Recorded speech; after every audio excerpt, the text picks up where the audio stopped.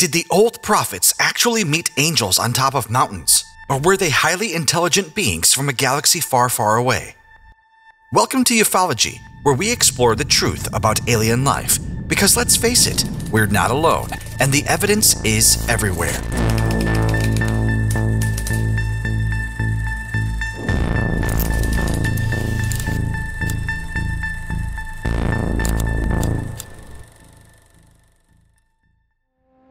In today's video, we're going to take a look at 3 times alien skulls were discovered. As mentioned in previous videos, there have been many discoveries of alien artifacts by archaeologists. These aren't common finds, and uncovering an actual alien skull is even rarer. And yet, quite a few of them have popped up over the years. These skulls were found all across the world, from Peru to China. They all share a common trait: an elongated head. If you're curious to find out more, let's get started. First, we have the Paracas skulls, discovered in 2012 in the Paracas region of Peru.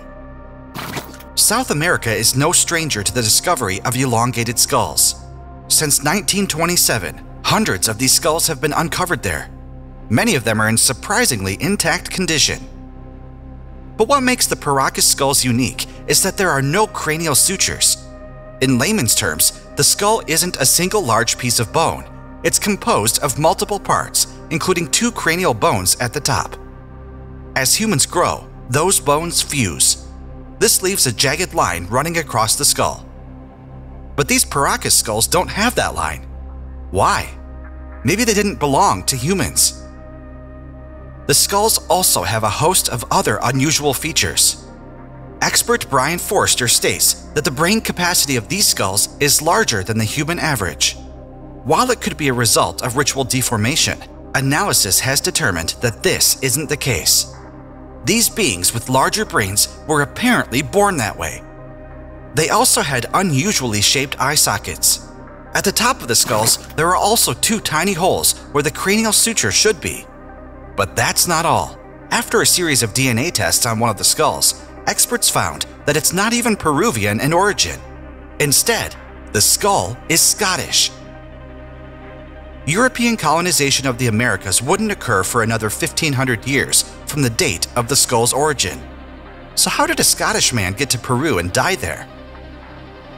There have been multiple theories put forth online about these skulls. Some people say the same aliens visited various cultures across the world. These aliens helped them build their civilizations. We covered this topic in some of our previous videos. Check out the links at the end. These aliens may have sent one of their own, or a hybrid, to Peru to aid the natives. Anthropology professor Melissa Murphy disputes these claims though. She states that pre-Hispanic peoples in Peru and elsewhere engaged in head elongation for thousands of years. It was supposedly a form of cultural modification of the body. This was done to mark different things like one's identity, a rite of passage, or an occupation. The DNA samples acquired by Forster were also stored in less than ideal conditions. This may have caused degradation and contamination, creating weird DNA readings. Apart from the Americas, unusual elongated skulls have also been found in Europe. Southern Germany in particular has yielded a treasure trove of them. These skulls were first found in Bavaria around the late 1960s. Dating back to 500 AD, the skulls are all from women in bridal attire. They show an elongation similar to those found around the world, like the previous example in Peru. But the thing is, Europe never had a prevalent culture of head elongation. Krishna Virama suggests that barbarian tribes may have kidnapped exotic women from elsewhere. They would have been taken as brides. But that still raises the question, where did they find these women? Speculation is that these were Hun women. The Huns were a nomadic 4th to 6th century culture that lived in Eastern Europe and Central Asia. Culturally, they had more in common with Asia, which did have some instances of ritual head elongation. Another theory claims these long-headed brides were Bulgarians and Romanians. These brides were married off for political alliances. The head deformation would have been carried out from a very young age, as a form of status marker. Either way, there's no clear consensus on whom the Bavarian skulls belonged to, or if they were even human to begin with. Conspiracy theorists believe that aliens intermarried with the locals, producing these hybrid brides who later spread out across Europe. Some of them may have been full-blooded aliens too. Lastly, the Hotomuga archaeological site in China also has some interesting findings. From 2011 to 2015, archaeologists unveiled 14 skeletons, 11 of which had elongated skulls. These skeletons were of mixed gender, ranging in age from 3 years old to as old as 40. The Hotomuga skeletons may be the oldest skeletons showing evidence of head elongation. One skeleton dated back to at least 12,000 years ago, while most of the others were roughly from 6,000 to 5,000 years ago. Aside from that, these skeletons also have flattened bones at the front and back of the head. Most specimens from other cultures only possess elongated skulls, without other body modifications. Given their age, these could be the ancestors of the other strangely shaped skeletons.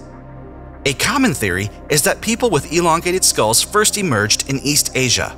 From there, they spread elsewhere.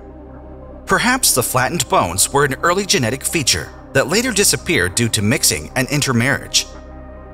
Professor Wang of Texas A&M University is skeptical though. He claims it is too early to tell whether these people originated in East Asia and spread elsewhere, or originated independently in different places. Regardless of the migratory habits of these strange people, one thing is clear. The fact that skulls found there span a period of 7,000 years is mind-blowing. Just think about it. No other archaeological site has shown evidence of the long-headed people living in one place uninterrupted for this long. For thousands of years, there were seemingly alien beings living among us. There is still much research and archaeology to be done in Hotomuga. Who knows what we'll uncover as that happens? It's safe to say that more and more unusual human remains will be discovered as time goes on. As we uncover more about these strange people with elongated heads, we come closer and closer to the truth. Have aliens been amongst us all along? It seems likely. Be sure to comment below on what your thoughts are. And don't forget to leave a like and subscribe. Thanks for watching the video. Be sure to tune in next week.